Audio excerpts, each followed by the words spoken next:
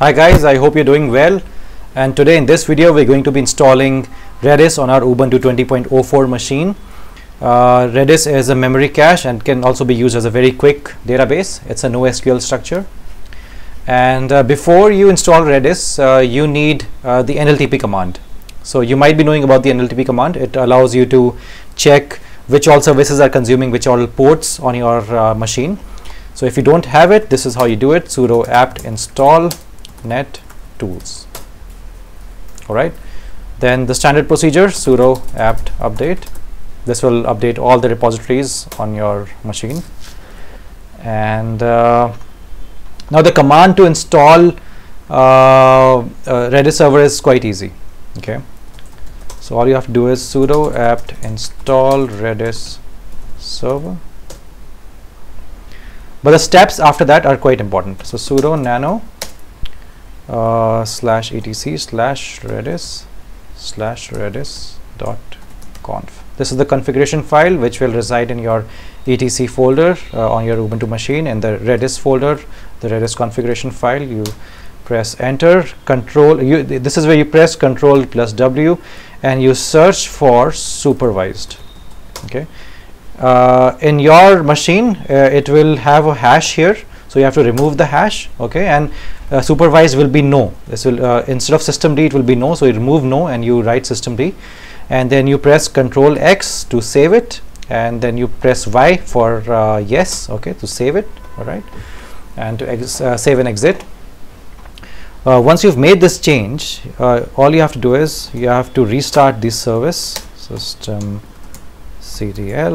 restart redis.service, so that you can restart the Redis service. Okay, and now you check. Now you check the Redis status. As you can see on my laptop, it's running, it's active. You press Ctrl+C, and as you can see, there are a lot of commands that I've written on the right side. I will be posting these commands in the description box below so that you have access to them. Okay, and then since I know that it's active now, all I have to do is I'll have to redis-cli to open the redis-cli. Okay, and you can see it's binded to my local host at 6379 port. Okay, and if I do ping, it'll say pong. This means that Redis is working perfectly. And now let's try out another command, set test, and I can say hello. This is a Redis command to set the value of test. Okay, it says okay. Now if I say get test, it'll say hello. Okay, now to check whether Redis is actually working, it's accessing your memory, you do exit, then you do sudo systemctl restart Redis to show that even after restarting everything will work perfectly fine. This is what you need to check. So you go to the redis-cli again, and then you get test. If it shows hello, then everything is working smoothly and perfectly on your laptop. All right, so you exit this here, back to your terminal. Okay, and now there's one more thing that you can do on your laptop. Okay, so sudo nano /etc/redis/redis.conf configuration, and you search for bind. So this will bind the Redis to your local host address, and you can reduce the hash here. Okay, to uncomment it, then you save it. Okay, then you save it, and by pressing Ctrl+X, I pressed Ctrl+X in the last command, and then I saved it. All right, by pressing Y, which is the yes command, and now you restart it again, sudo systemctl restart redis.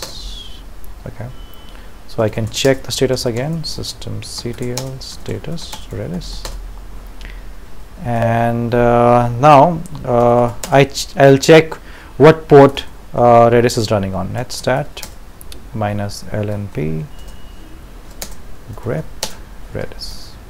So it'll tell me that Redis is using 127.0.0.1 6379 port. All right, so everything is working fine.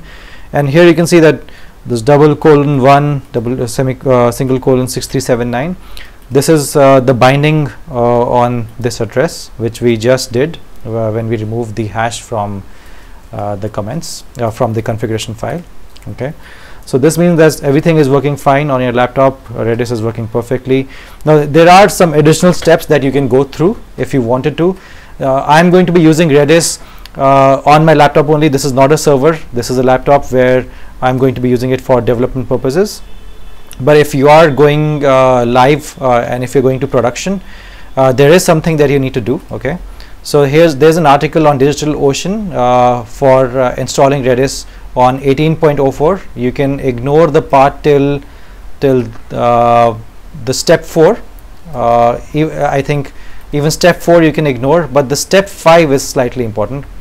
So if you don't want people to run dangerous commands like the flush all, which basically flushes the entire database, or rename, which by which somebody can rename your entire database, all the keys in your database.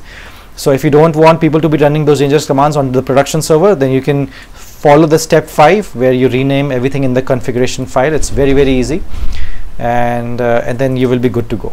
Okay, since I need to use these commands, I can't do that on my laptop right now, but you can do that on the production machine. So I hope you were able to follow through, and thanks a lot for watching. Thank you.